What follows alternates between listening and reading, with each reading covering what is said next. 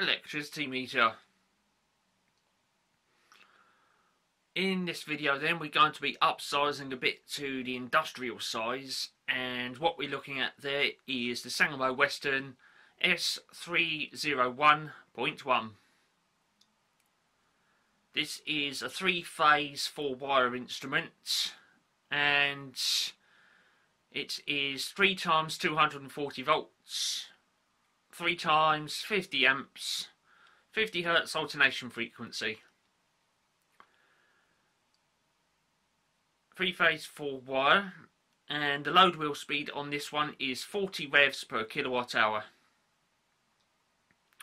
This one also features the floatod magnetic bearing, and this one has the clock dials on it.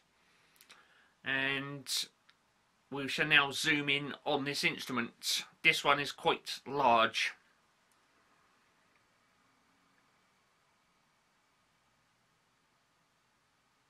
There it is.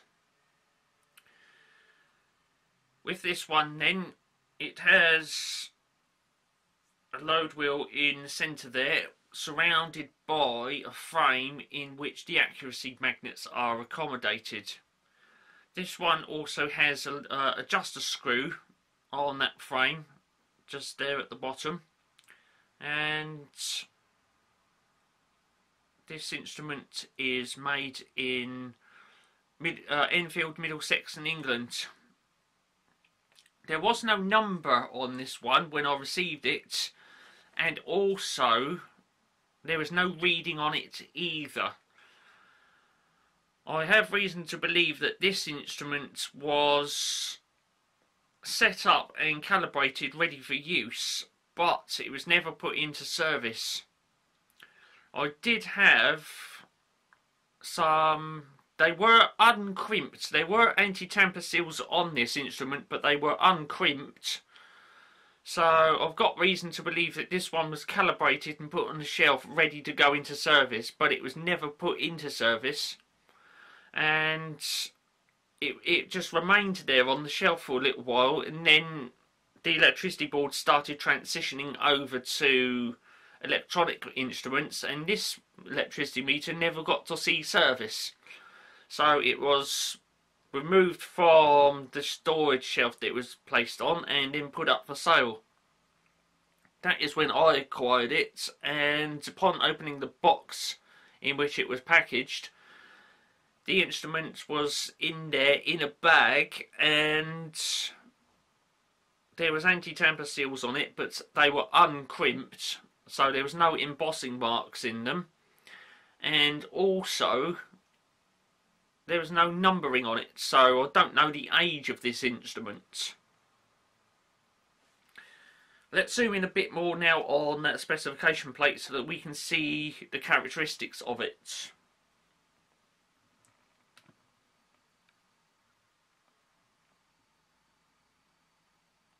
There we are then. Now 3 times 240 volts, that is in reference to the voltage coils in this. Because this instrument is 3-phase 4-wire, each of the voltage coils in that are wired for 1 for the phases, 2 the neutral, so that each coil receives 240 volts. In a 3-phase instrument, each coil would be wired between 2 of the phases, so therefore the coils would be rated for 415 volts. Because this is a 3-phase and neutral instrument, each of the coils are referenced to neutral, so therefore they receive 240 volts each. On this instrument, where it says 50C/S, it kind of gauges how old this instrument is, because most other later instruments would actually say HZ on them for Hertz. So it gives a rough idea as to the age of this instrument. The model number is right in the middle then, S301.1. There's that little adjuster screw for full load. And we've got S and F for slow and fast. So there it is. If I can adjust that tripod. Right, there it is then. And there's the other remaining associated characteristics. 40 revs per kilowatt hour, 3-phase 4-wire. Once again, showing down there, we've got the float-on magnetic bearing. The float-on magnetic bearing is in reference to the load wheel, and what happens with this instrument is the load wheel sits on a magnetic cushion, and so therefore the accuracy of this instrument is maintained over a particularly long period of time. The readout on this one, on this particular example, does not have a 0.1. There are certain Sangamo S301 instruments which do have a 0.1, but in exchange for that they then do not have the 100,000s dial up the other end.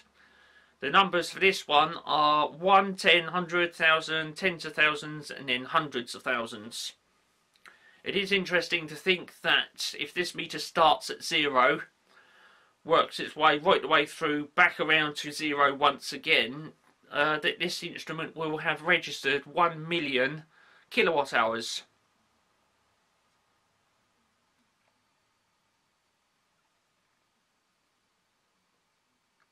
Because this instrument is 3-phase 4-wire, there are quite a multitude of terminals on this one.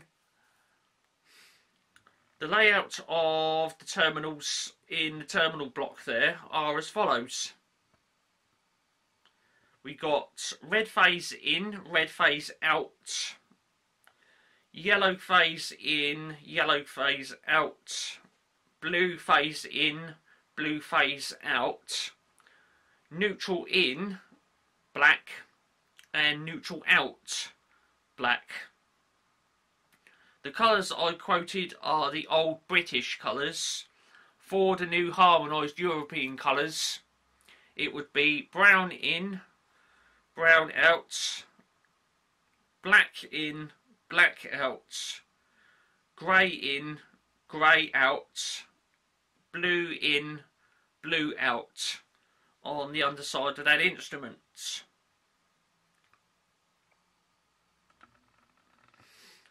In another video on another day, what I would like to do is get this one in front of the camera again, but wired up, and we'll be able to watch the load wheel go around in there and get it registering a load on the readout. Another thing I would like to do, because it has been some years since it was accuracy tested, would be to give it another accuracy test to see if it's holding out its accuracy for the amount of time that I've owned this instrument. Both of those will be on another day. I would like to say thank you for tuning in to watch this one, and there will be more electricity meter videos coming up later on this channel. For now, thanks for watching.